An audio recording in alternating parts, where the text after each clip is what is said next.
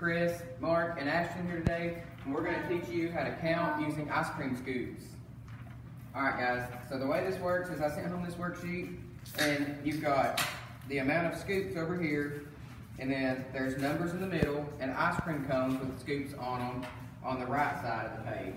So me and Ashlyn and Mark are going to do the examples on the board for you like they're on your paper, and what you do is you match it. So whatever number of scoops is over here matches a number, and that matches an ice cream cone. So we're going to do it.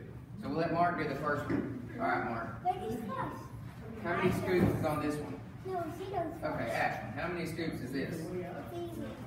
1. What number does that match?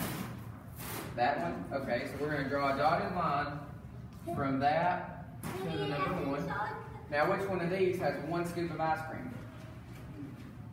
Yeah, and so we draw a dotted line there. Alright, Mark, your turn. How many scoops is here? 3. Does that match this number? Yes. Okay, so we're going to pick another color. And we're going to draw a dotted line to the 3. And which ice cream cone does it match? That one, right.